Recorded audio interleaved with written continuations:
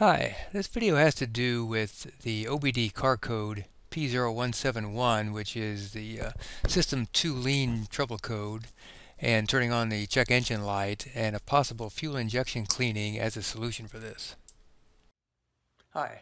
So I wanted to clarify the overall purpose of this video rather than have people get lost in the weeds with all the OBD Auto Doctor data that this video contains. The point of this video is that I had a 2015 Malibu with 78,000 miles on it. And after fuel injection cleaning, the check engine light was still on because the long-term fuel trim was still high. It was around 20 to 25 or more, causing the check engine light to go on at that point. And after I added Shell gasoline, 87 octane, and had a full tank of that, within a short period of time, the long-term fuel trim went down far enough, like around 18, 19 or so, in order to turn off the check engine light. So it was either that or replace a whole set of fuel injectors, because I had a fuel injector sticking problem with at least 3 out of 4 fuel injectors on the Malibu. So this video indicates that really you don't need to replace the entire set of fuel injectors if some of them are sticking. If you have high mileage, you do a fuel injection cleaning, and if you use a good quality gas, you can usually allow the check engine light to go off because the fuel injectors and the long-term fuel trim will be low enough so that the check engine light won't come on. Even though it may not be close to 0, it'll be somewhere under 20 hopefully, and the check engine light will be off at that point. So that's what the overall video is about. I just didn't want to have people get caught up in the weeds too much to not understand that. So enjoy the rest of the video. I'll put all the references that I specify in this video down in the video description so that you have links for all of this. But I'll be using the Vgate iCar2 OBD2 Scanner interface, which is a Wi-Fi interface that goes into the maintenance port of the car, along with the OBD Auto Doctor app to analyze the car's engine.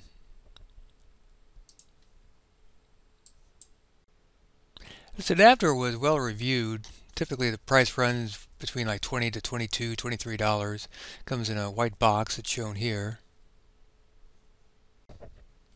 It has 3 LEDs. The red LED is a power indicator. There's a green LED, which is the OBD indicator, meaning it's active. And a blue indicator is the Wi-Fi indicator.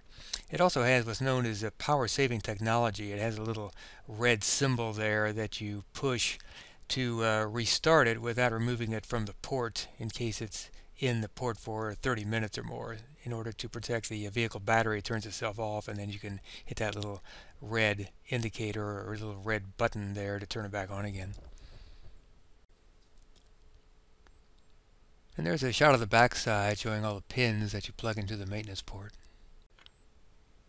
It comes with a little instruction package showed here, and a little CD which you're able to put into your PC and read that. I didn't find the CD very informative. It had a lot of sort of a mixture of Chinese and English in there and stuff like that, so that wasn't really very informative. But the instruction package has some interesting information.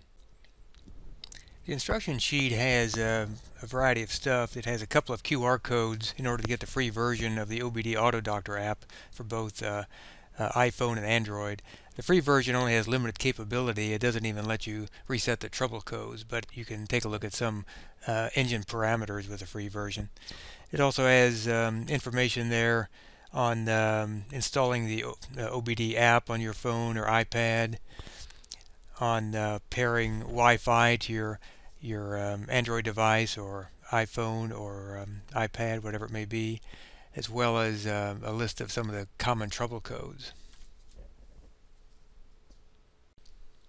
The Auto Doctor website itself gives you 3 different price structures for their app: the Express version, Standard version, and Business version. I bought the Standard version for $59.95.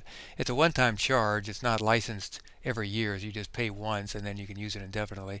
It contains all of the engine parameters that I wanted to use. It enables you to reset the trouble codes and take a look at everything that the engine computer is generating for you.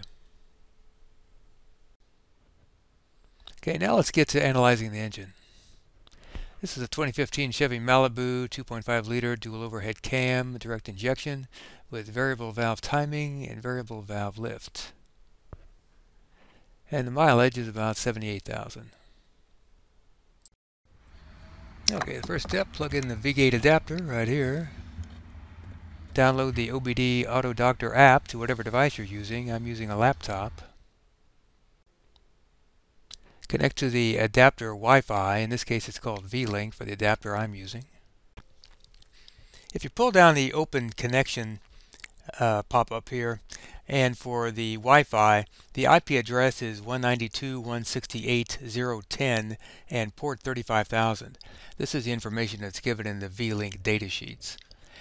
And this is also a unsecure Wi-Fi connection, but you're not putting in a password or anything for the OBD Auto Doctor, so there shouldn't be an issue with that. Bring up the OBD Auto Doctor and then do a quick connect to the Wi-Fi like I'm doing here. It gives you the option to create a vehicle profile if you want. That's what this pop-up is. I typically click no here.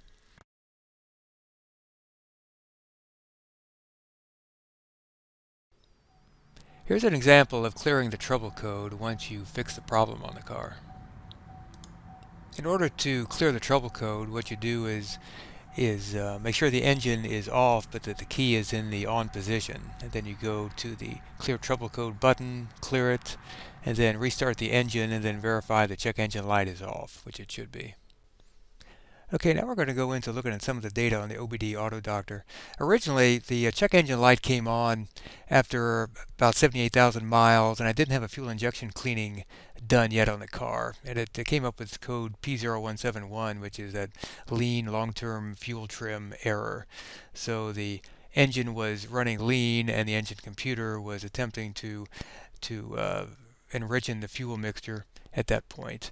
So the long-term fuel trim at that point was up to around like 35 or so, which is way too high because typically it should be, ideally around 0. But with the car being as old as it is, typically it was like around 15 or 19 or something like that. But since it was running high, I thought I'd get a fuel injection cleaning. And these are some of the values that came out of all that. Okay, I'll go over the definition of some of this data, even though I think most people that are watching this video probably know what most of this stuff is.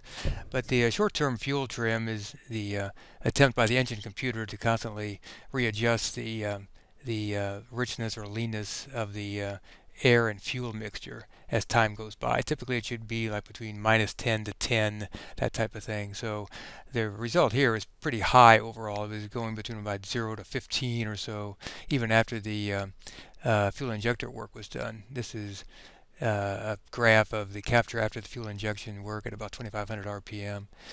That's on the upper left. Then on the upper right is the fuel pressure gauge reading. Actually, this is in kilopascals. And 1 kilopascal is about 0.145 psi, so this corresponds to about 58 psi, which is pretty well normal for the Malibu. I had the fuel pump replaced some time ago because it had its own problems at that point in time, so it's running pretty well at nominal value here.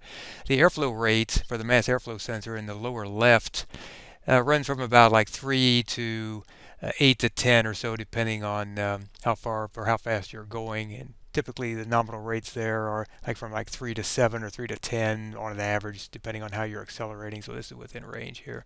That long-term fuel trim on the lower right, for 2,500 RPM, started out at about 15 or so, and then wound up to going around 12 or so on this particular graph. So typically that isn't going to turn on the check engine light or give you a code at this point. The long-term fuel trim values that get up around 20 to 25% usually set either P0171 or P0174 lean code, and long-term fuel trim values that drop down to -20 to 25 will usually set P0172 or P0175 rich code. After the code is set, then the check engine light comes on. See now here, this is the first oxygen sensor reading going between mainly 0.1 to 0.8 volts. When it's low at 0.1, you have a lean exhaust detected. When it's high at 0.8 or a little higher, it's a rich exhaust detected. And typically it should be an even sine wave pattern going back and forth. But the fact that it's jagged in places indicates that it's not detecting a lean to rich oscillation at an even pattern going back and forth. So a little bit later on, it was determined that actually I had 3 out of 4 fuel injectors that were sticking. That could have been the cause of this problem as well. So I thought I'd just put this in for additional analysis. The second oxygen sensor was even at its voltage, which I think was like 0.75 volts at the time. But this first oxygen sensor seemed a little suspect in what it was reading. Eventually the situation got worse even after the fuel injection cleaning. The check engine light came on and the long-term fuel trim showed a much higher reading as indicated here. These readings are at idle and also at 2500 RPM. You can see here the long-term fuel trim is about 30 or so, so that's way too high.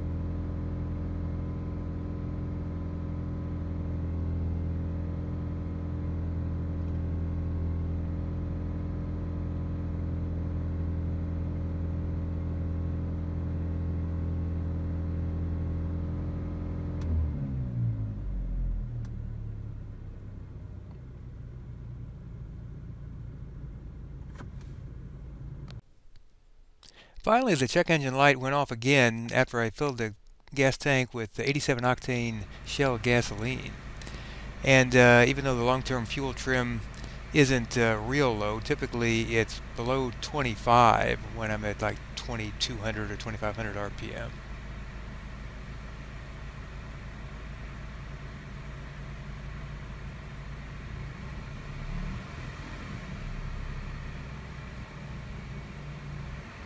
Now this is at idle here, then I rev it a little bit and then eventually move it up to about 2200 RPM.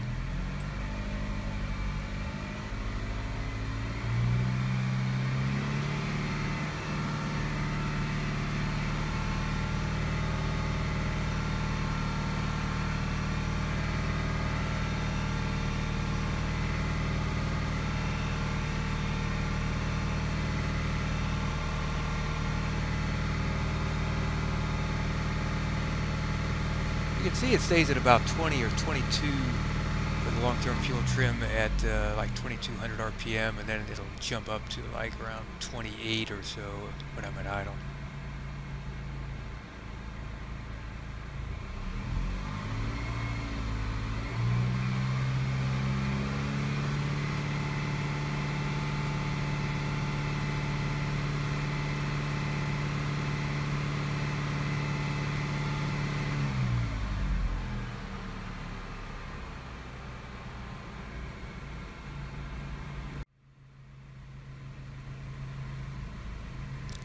And taking a look at the first oxygen sensor, you can see that the sine wave is a lot more even than it was before, going between 0.1 to 0.8 volts or so. And the second oxygen sensor reading is that other green line up at around 0.75 or so. It kind of mirrors the original oxygen sensor in its sine wave pattern. It begins to even out a little bit. But this is the sine wave is at least a little bit more even than the other jagged oxygen sensor sine wave that we saw before.